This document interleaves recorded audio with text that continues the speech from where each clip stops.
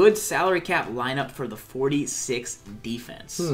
Well, I mean, it's a 4-3 defense. Yeah, so what I think would be package. important for 46 is John Randall, strength. Gilbert Brown strength? Gilbert Brown strength, possibly. Like, you want to get some beef on that defensive line that you're not ponying up big for. What do you like to do for linebacker? Would you play zone out of 46? You probably play all zone. All zone. Because they don't have cover 2 man. So that's the problem. They have cover 1 hole, but they don't have cover 2 man. They got inside blitz for man. So you kind of lose some of the power of cover 2 man. So that's one problem. So you got to go all zone, and you're going to go fire zone.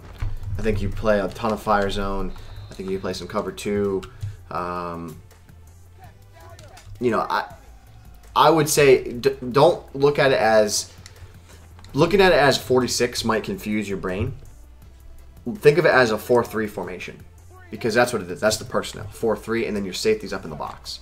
Or you can look at it. There's like that's the problem. That was the crossfire right there. So, or you could look at it as a dime personnel, because you play speed package and you can get those. You can get those extra linebackers or those extra corners lined in at the linebacker position. So it's like a dime personnel. So it's very versatile in the fact that you can play kind of a base package, and then you can play kind of a sub package to defend what your opponent's doing and stay in one formation. That's what's really cool about it.